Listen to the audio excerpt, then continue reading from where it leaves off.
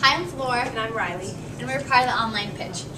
We know that when you get home, you feel tired, lazy, and you're just stressed out from school, but you're hungry. But you don't want to waste time thinking of what to make to eat and then actually making it. So today, we're basically going to be teaching you how to make a candy bar pie. It only takes about 5 minutes to make, and it's really yummy. It's a lot of fun. Okay, so Flor, why don't you tell us what we need to make the candy bar pie? Okay, well, first you'll need pie crust. We chose chocolate, but you can have any type of pie crust. You'll need instant pudding, vanilla or chocolate. We chose vanilla. You'll need milk, 1 1/4 cup. You'll need a bowl, cutting board, a whisk, and a spoon. And you'll also need 1 whole thing of Cool Whip. We like the extra creamy brand. And then you'll need 1 1/2 bars of your favorite candy bar. After washing your hands, we're going to start off with the pudding. You're going to put 2 bags of pudding in the bowl, and then add your milk.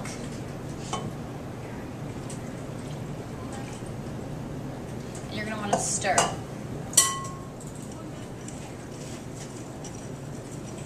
And after you stirred it for a while, you're going to want to add the Cool Whip.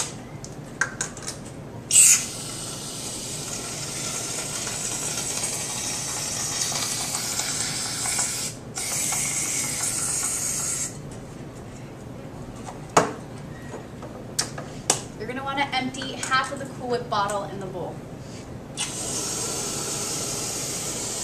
And you can either use the bottle type Cool Whip or the tubs of it, either one. So you're going to stir everything together for 5 minutes. After 5 minutes, it should look nice and fluffy like this. Okay, so after you're done stirring your liquid mixture, you want to take your 2 candy, you want to have 1 1/2 of your favorite candy bar, and what you want to do is just chop it up into tiny pieces.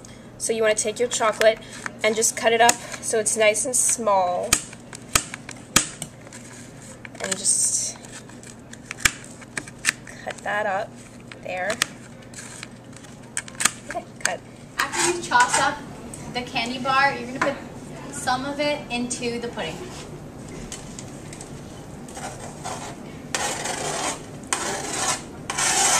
And you want to save about a handful for later. And just stir it.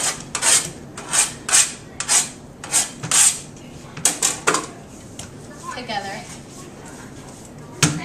So it's a nice even mixture. After you've stirred the candy bar chunks into the pudding, you're going to want to place it into the pie crust now. And just put all of the pudding in and even it out.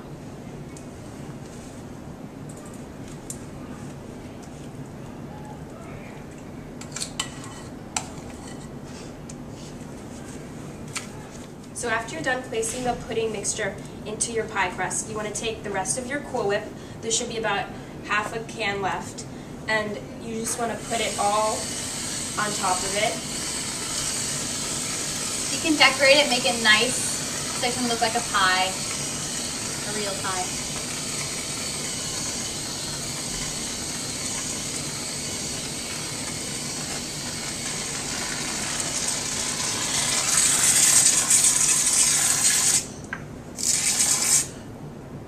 Then when you're done covering it, you can take what you've saved of your candy bar and place it on top to decorate it.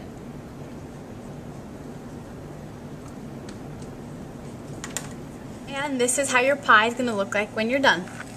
Then when you're done, you can cut a piece and test it out and see how it tastes.